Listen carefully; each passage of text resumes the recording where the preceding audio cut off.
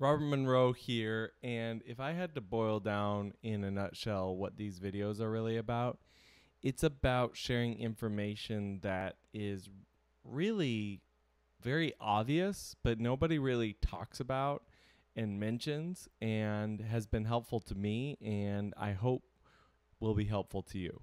So let's get into it. So basically, today I wanted to talk about your job and working and really share the insight that I was thinking about today, which is no one really gets hired to do what they went to school for. Nobody gets really hired to do what their skills are.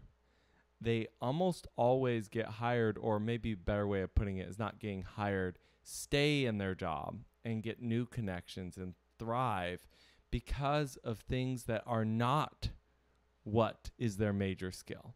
So, for example, I am a piano player and a piano teacher, but I would say one of the main reasons why I've been successful during all the pandemic stuff is because of me being able to do the tech stuff and Zoom and set up audio interfaces and troubleshoot audio issues and technology issues.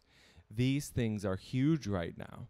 So much of my lessons are actually teaching kids about email and about technology just as much as about piano. It's similar when I walk into a church setting and I'm the ringer, so basically the hired-in musician to help them for a worship service. If I came in and thought that my job was just to play the piano really well, that is a very tiny bit of it, and I would be sorely mistaken and do a bad job. So let's break that down for a second. You have to understand how in-ear systems work. You need to be able to be gracious when you're talking with other musicians. Typically, you have to know the songs better than you would have to if it was a full-on professional band, because you need to be able to anticipate and help the volunteers as well as be able to play your own parts. So basically what I'm really adding up to is the skills that are more general and are more just broad life skills are actually what make the difference in most jobs and most settings that we're in. And I'm not positive why we don't teach that and make that more obvious. Like when you show up on time, for example, that makes a huge statement. But it's not just professionalism stuff. It's troubleshooting, and it's silly troubleshooting too. Like, how many times have you shown up to a gig and they have a weird audio problem?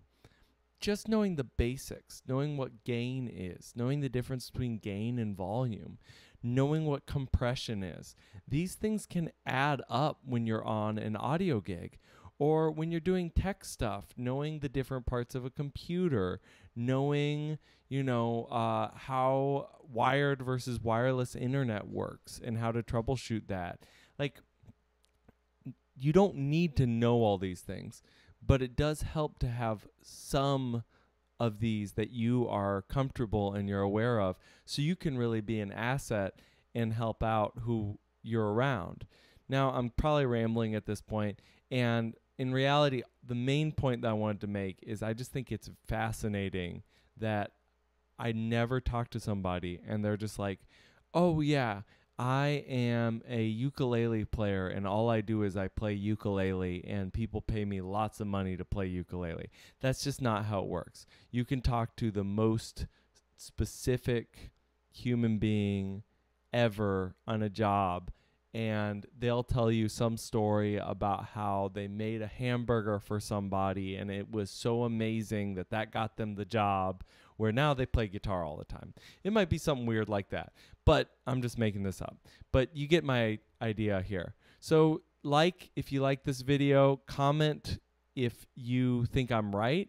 Comment if you don't think I'm right. If you think that, no, you actually do exactly the job that you're signed up for. I know it's kind of an ad hominem. Well, that's not quite right, but you get what I mean. Anyway, if you enjoyed this video, thanks so much. If you didn't, well, maybe just stay tuned for tomorrow. You might like that one better, and I'll catch you guys later. All right, bye.